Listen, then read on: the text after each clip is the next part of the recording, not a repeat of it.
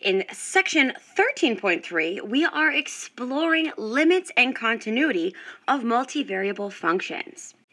Now here, we begin to apply the techniques we learned in single variable calculus to multivariable calculus.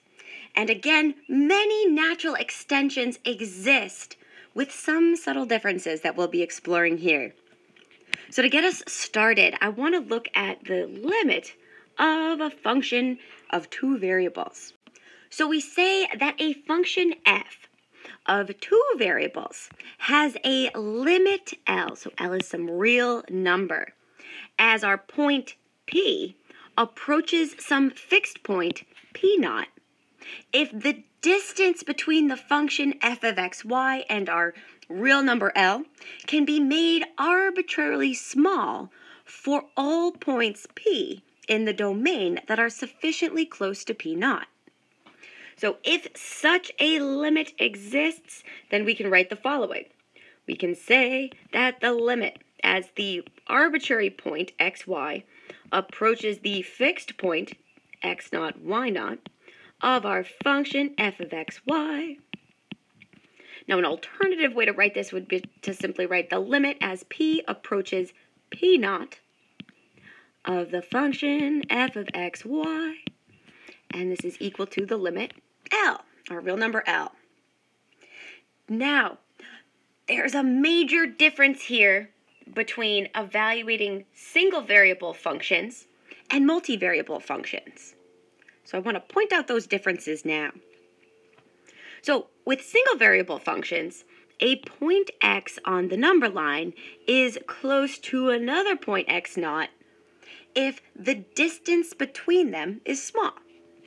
So we say that this is true if the distance between them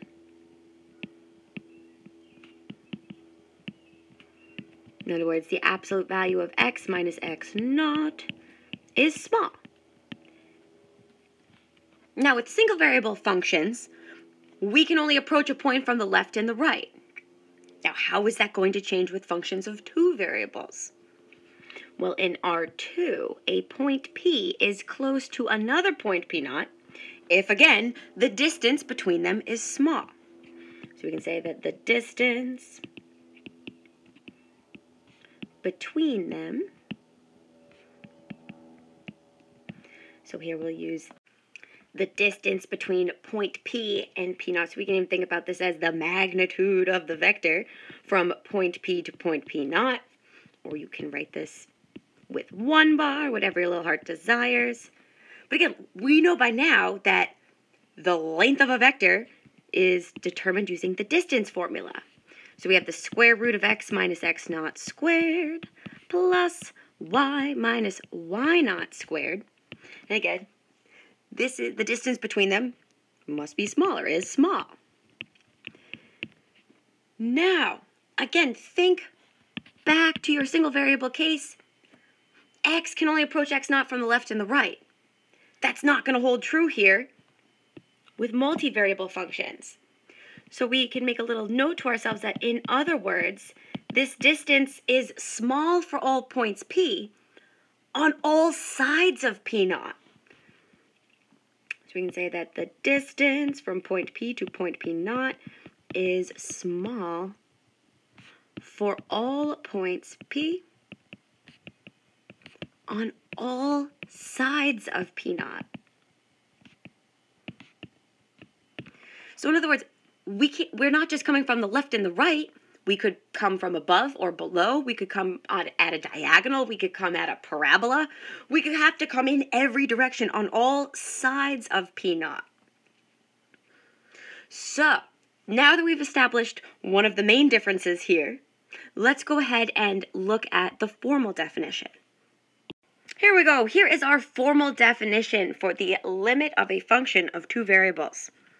So we say that a function f has a limit L as point P approaches point P naught, which we already know is written as the limit as that point xy approaches the fixed point x naught y naught of that multivariable function f of xy Again, alternatively, we could write this as the limit as point P approaches P naught of f of xy is equal to L. All right, so the function f has, again, a limit L as P approaches P naught if any given epsilon greater than 0, there must exist a delta greater than 0, such that the distance between this function f of xy and the limit L is less than epsilon whenever the point xy is in the domain of f, and the distance between point P and point P naught, which again we know is defined using our distance formula, that's x minus x naught squared plus y minus y naught squared, is less than delta. So this is analogous of our formal definition, the epsilon delta definition of the limit.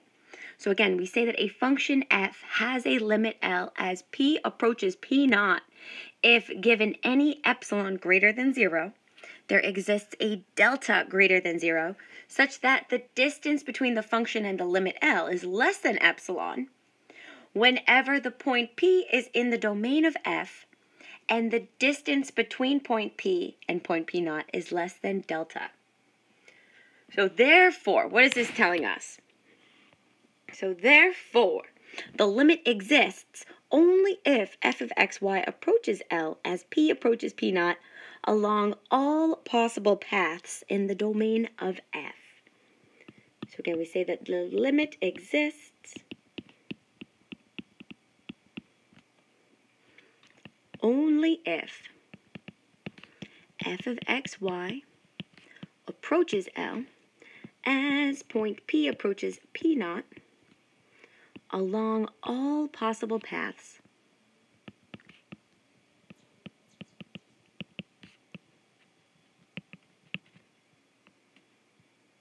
in the domain of the function.